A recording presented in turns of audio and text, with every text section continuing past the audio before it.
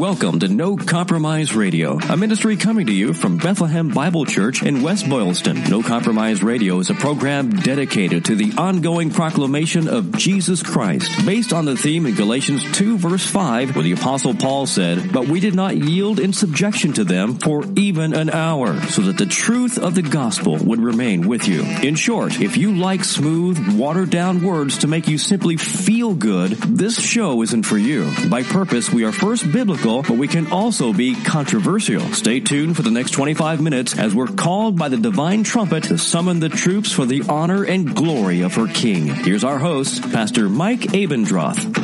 Welcome to No Compromise Radio Ministry. Mike Abendroth here. It is, I think, in real time. When? In real time, it is March 3rd. Happy birthday, Patrick Abendroth of the Pactum. Pat's birthday. He is 9 years younger than I am. And I don't know, 10 years ago, some people would see Pat and I together, and then they would ask who was younger. And I always like that because it meant I looked younger. These days, when they see Pat and I together, they never ask who's younger. I looked at myself the other day and I thought, I look like my dad. Almost 62 years old now. And I guess we all have to age, right? I used to be 6 foot, almost 2, and I think I'm just a hair underneath 6 foot now. So the incredible shrinking man. I tried to go to the gym and work out some, but you'd never know it. What are those flappy things under my arms? Oh, my triceps. All right. Well, today I'm also drinking some coffee and some sparkling water because it's colonoscopy prep day. So today so far for food, I had some coffee this morning. I had some type of yerba type of drink or something. And then I had some broth. Tomorrow's the colonoscopy. The fun begins at 5 p.m. when you have to drink the Go Lightly. I think this is my 4th or 5th colonoscopy. And in all seriousness, I've had all kinds of GI issues in the last 6 weeks. They're trying to figure it out, and hopefully this will give me a good diagnosis. But anyway, Go Lightly, come on. But I'm going to go to dance class tonight with my wife. Tonight is the 3rd week of East Coast Swing. It's a triple step instead of a single step. And I think I'll just start the Go Lightly when I get home at 8. What does the doctor know? They won't know the difference. I didn't eat anything all day today except broth. I put some pepper flakes on there, some of the red pepper flakes. That's it. Last show, I think last week, and I'm recording 2 weeks in advance because of the Shepherd's Conference, and I think I'll be there for that.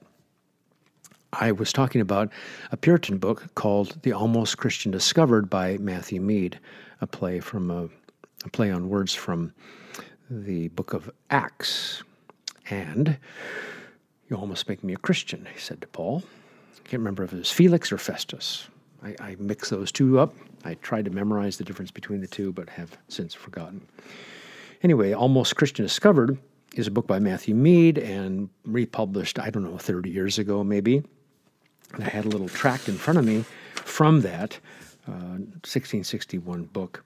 I tried to say last time that Puritans, by definition, aren't good. All good, many good, yes, but not all good. Some may be too wordy, some may be too messed up on law, gospel stuff, like Richard Baxter, and some, like Matthew Mead, maybe he had good intentions. You know, there are people that call themselves Christians that aren't. That's a travesty. There's a faith that doesn't save. That's a travesty. There's a spurious faith. There's a demon faith. Those are travesties. I understand that. We don't want to be deceived. There are deception passages, a warning of deception in Ephesians 5, in 1 Corinthians chapter 6. I don't know if the other, they should come to my mind right away. I think I did a series in the old days of Don't Be Deceived and just went through those passages. Galatians, maybe.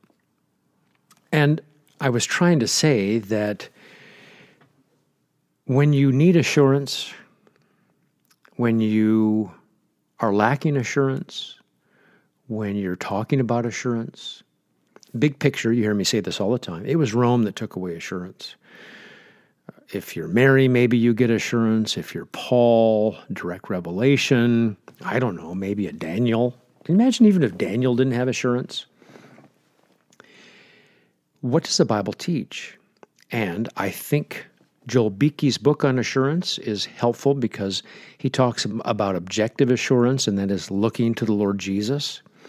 And then subjectively, secondarily, following the pattern of 2 Peter chapter 1, who you are in Christ, to use Pauline language in 2 Peter, if I can do that, in a Petrine epistle. And then add to your faith virtue, right? If these are yours and increasing.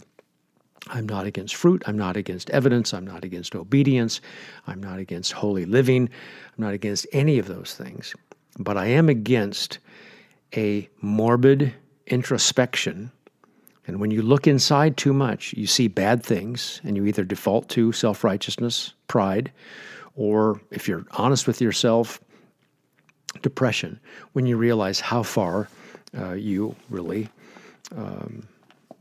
how you're not far along in the Christian faith. And even as Heidelberg talks about, Heidelberg Catechism, even the most holy men, the gains that they make in holy living are smaller than we might imagine. Now, that does not give us an excuse to lay back and let God or coast, or, somebody makes a profession and they have no works, or, all these kind of things. I understand that. I understand that when God justifies you, he begins sanctifying you, and you respond with mortification and vivification. But to what degree must you have that in order to have any safety, confidence, surety, and assurance of salvation?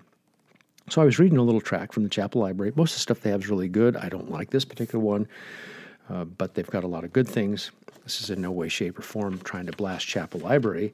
This has to do with Matthew Mead, almost a Christian. It says here, in kind of my part 2 message, the altogether Christian, so if you haven't listened to the show, go back to last week's and listen to part 1. The altogether Christian, right? So we've got the almost Christian. You say you are, but you don't have enough conscience clearing, affections, performance, duties, commands. You're just an almost Christian. But the altogether Christian, again, just even the sound of it. If you didn't listen to last show, the sound of that, the altogether Christian. The altogether Christian? Now, if that's because you're trusting in the altogether one, okay, I'm fine. But a lot of these kind of books, they don't do that. It is, as Goldsworthy says, and I keep repeating over and over and over, it's theoretical. Oh, Jesus is the sin bearer. It's theoretical that Jesus intercedes. It's theoretical that Jesus doesn't leave us as orphans, and he gives us the Holy Spirit, given by the Father and the Son, right? It's theoretical, but it's not operational. It's not in the context even of holy living. Christ in us, the Spirit of God dwelling, union with Christ. It's not there. And that's where my problem comes. It comes with broader evangelicalism, with sanctification, somehow thinking it's synergistic, or somehow thinking, well, we can't quite explain it, so we better not use monergistic or synergistic when it comes to sanctification. Friends, it can be monergistic, and it is, and it can be difficult to understand what God does and what I do. And Jerry Bridges would say the engineer in him finally had to say, I have to trust God by faith that he's sanctifying me, and I'm going to respond with mortification of sin and doing the right thing in terms of righteousness, mortification and vivification. Altogether Christian? Let me ask you this. Are you an altogether Christian? Are you an almost Christian? That's like a bad bifurcation. I don't want either of those categories. I don't want to be an almost Christian, that is somebody that's just deceived.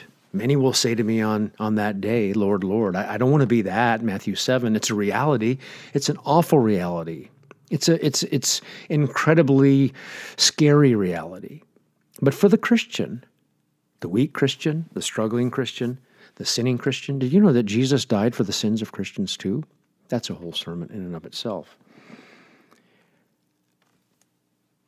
don't take my word for it. I'm sure you've tried it, but I think you should study the Scriptures to see that the only way you're really going to have assurance, if you're honest with yourself, is by fixing your eyes on Jesus, walking by faith, the right object.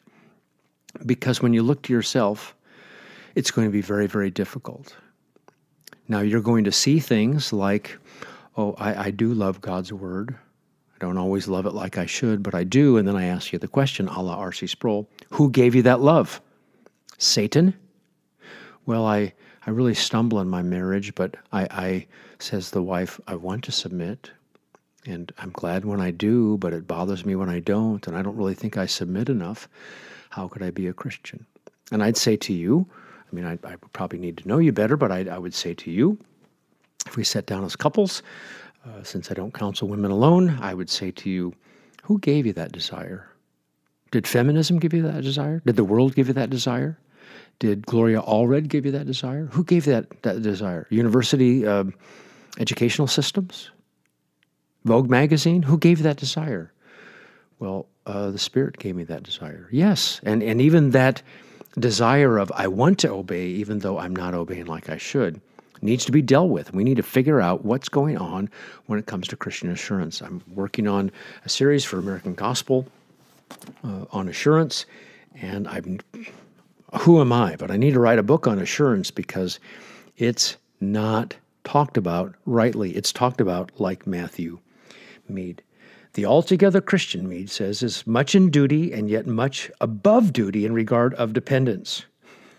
What? Okay, let's ask you the question.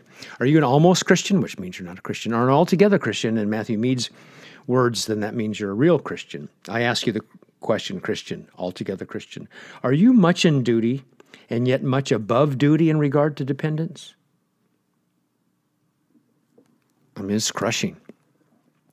I want to. Okay, well then why doesn't Matthew Mead say the desire, well, when I do sin, I don't get convicted right away sometimes, but eventually I get convicted. I ask the Lord to forgive me.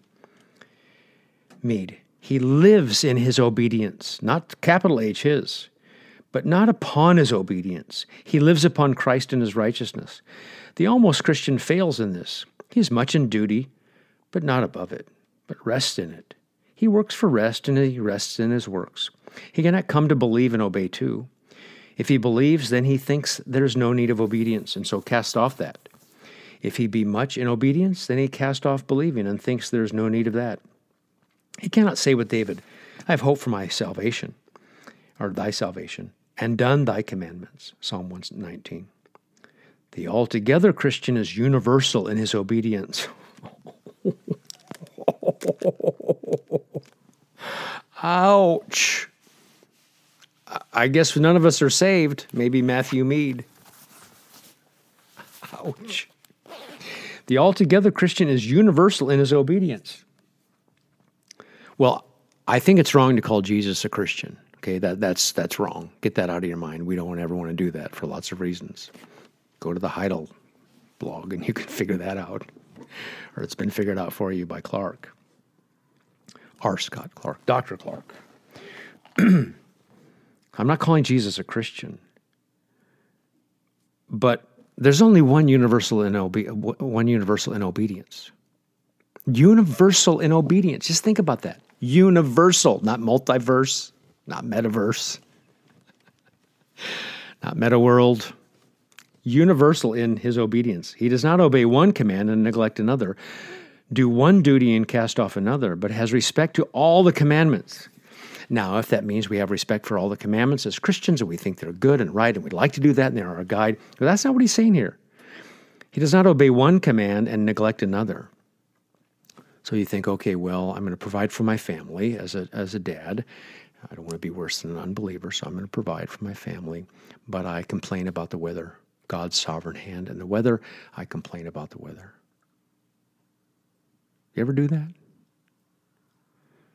You ever not pray like you want to pray? Well, I don't think you can be an altogether Christian because you don't do one command and neglect another. Plus, we're not even talking about motives here. What are our motives? The best motives. But God, the Son, accepts our less than perfect motives and less than perfect works because he accepts us. What are we thinking? What is this guy thinking? Mead, he endeavors to leave every sin and love every duty. Well, in and of itself, I'm not against that statement because the endeavor, I'd like to, it'd be my desire. The almost Christian fails in this. His obedience is partial and piecemeal. Okay, I want to ask you a question, Christian. Is your obedience partial? Is your obedience piecemeal? Well, then you're an almost Christian. Just why even bother? I mean, why bother read the Bible? Why bother listening to sermons? Why bother listening to podcasts? Why bother the Lord's Day worship? Why bother? Because obedience, if it's partial and piecemeal, if you obey one command and breaks another, the duties that least cross his lust, he is much in, but those that do, he lays aside. The Pharisees fasted, paid tithes, but they did not lay aside their covetousness, their oppression. They devoured widows' houses, and they were unnatural to parents. Well, just go through some list of things in your mind, and you think, well, I have a desire to evangelize, and sometimes I do. But other times I'm bitter, I'm unforgiving, I have anger, I let the sin go down on my anger, I cut the corners once in a while on my taxes, I don't serve God with all my heart, I don't love my neighbor as myself as much as I love myself, I do things not out of agape love, I do things so people can be nice to me, because if I'm nice to my wife, she's nice to me, and I do it because it just makes my life easier.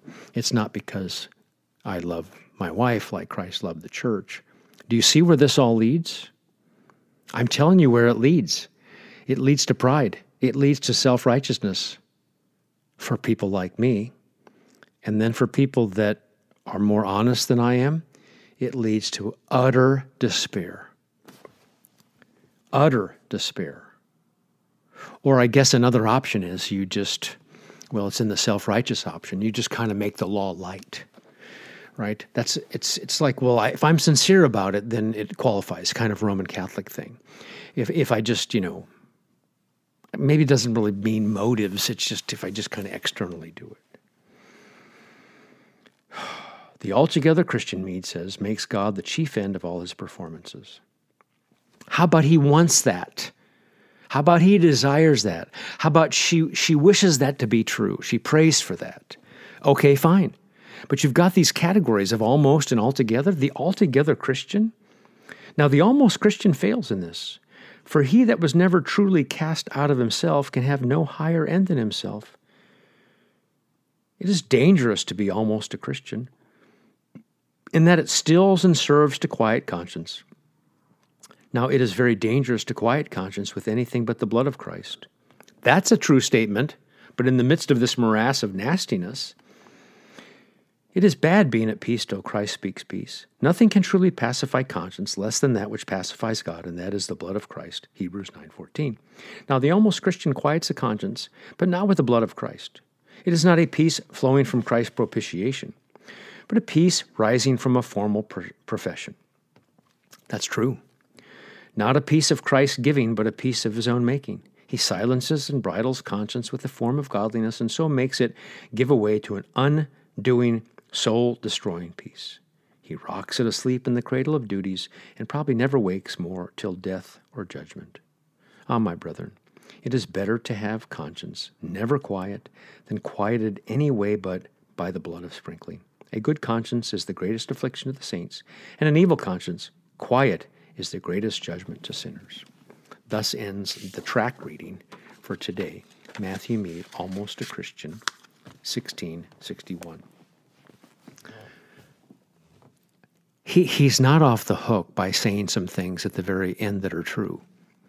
Obviously, and I have to keep saying them over and over and over again so people don't think I'm crazy and an antinomian. The issue really is, what kind of obedience do we have to stand before God? The answer for the ground is perfection. Then what kind of fruits and evidences must you have in order to have the right ground? So this is what I'm after. If the ground of your salvation is Christ's perfect law-keeping, meriting righteousness for you, he didn't need to because he was already righteous, dying for our unrighteousness, and sealing that with a victory over sin and death and hell and Satan, resurrection. How many fruits do you have to have? How many evidence do you have to have? Well, if you make fruits and evidence the ground, you have to have a lot. You have to have the most. You have to have perfect. But I'm not making ground and fruits the same. Ground and fruits, they're completely different. And that's what this kind of thinking does not allow. I'm going to pull up something that I'm going to read to you, and it's going to be very, very important. Heidelberg Catechism, question 114. I alluded to it last show. But can those who are converted to God perfectly keep these commandments? I mean, Matthew Mead, altogether Christians. Answer, Heidelberg Catechism. No. Even the holiest men, while in this life, have only a small beginning of this obedience, yet so that with sincere resolution they begin to live, not only according to some, but all the commandments of God. I'm resolved to do that. I want to do that. The Spirit of God sanctifying me causes me to want to do that. I'm being renewed. I'm being enabled. And that's what my resolve is. And I want to begin to do that. Question 115. Why will God then have the 10 Commandments so strictly preached, since no man in this life can keep them? Well, I guess the altogether Christian can, but that was 100 years after Heidelberg. First, this is the answer to question 115, Heidelberg Catechism, that all our lifetime we may learn more and more to know our sinful nature, and thus become the more earnest in seeking the remission of sin and righteousness in Christ. Likewise, that we constantly endeavor and pray to God for the grace of the Holy Spirit, that we may become more and more conformable to the image of God, till we arrive at the perfection proposed to us in a life to come. You're not going to need Almost Christian Discovered by Matthew Mead if you think about this properly. Is there a time for you to think, you know what, I've sinned, and sin is so insidious and so deceitful? What am I doing? I'm not against that. But when you do talk about sin, you should be like Luther in his commentary in Galatians. This sin drives you, the law drives you to deal with your sin, and then may just keep going to drive you to the ultimate lawkeeper, to be reminded. If you're really, really honest with yourself, dear Christian, you can't have Matthew Mead's approach, because you're going to have to talk about sincerity instead of perfect obedience. You're going to have to talk about a desire instead of perfect obedience. But that's not what Mead does. It is black and white for Mead. And do you know what I think about this? I think if I sat underneath Mead's preaching, I think he has no gospel tincture. I think he needs to read Edward Fisher. Of course, that wasn't written until 100 years in the future. But it was written, I think 1645. Is that right? So it was about the same time. He's not a Marrow man. He's not Thomas Boston and the Erskine brothers. This is not the right kind of tincture. This is keep people on the edge of their seats so they do more tincture. And this is, you show up to this kind of guy's church, and the Lord's Supper is, how can you dare take it after what you did this week? Is that the Lord's Supper? Is that what we're supposed to do? Is that how we're supposed to think about it? Preaching of the Word of God and rightly administered sacraments? Is that what's happening with all this? There's no hope for your assurance unless you're the self-righteous. And I think Matthew Mead, I never met the guy, obviously, but self-righteous preachers preach like this. I know, because what I see in others, I know because I've seen it in myself. I'm sure there's still some of that in me, but I don't like it. And from 15 years ago, 20 years ago, 25 years ago, add some good Reformed theology, the book of Hebrews, cancer, some blood problems, die almost from COVID, etc., loved ones around you die and get sick. It's driving self-righteousness out. And I don't know what Matthew Mead went through or anything else, but you don't need to read books like this. This is not going to help you when it comes to the doctrine of assurance. I'd rather have you read the Heidelberg Catechism and Beeke's book on assurance if you have to read something, including Horatius Bonar. No Compromise Radio with Pastor Mike Abendroth is a production of Bethlehem Bible Church in West Boylston. Bethlehem Bible Church is a Bible teaching church firmly committed to unleashing the life-transforming power of God's Word through verse-by-verse exposition of the sacred text. Please come and join us. Our service times are Sunday morning at 10:15 and in the evening at 6. We're right on Route 110 in West Boylston. You can check us out online at bbcchurch.org or by phone at 508-835-3400.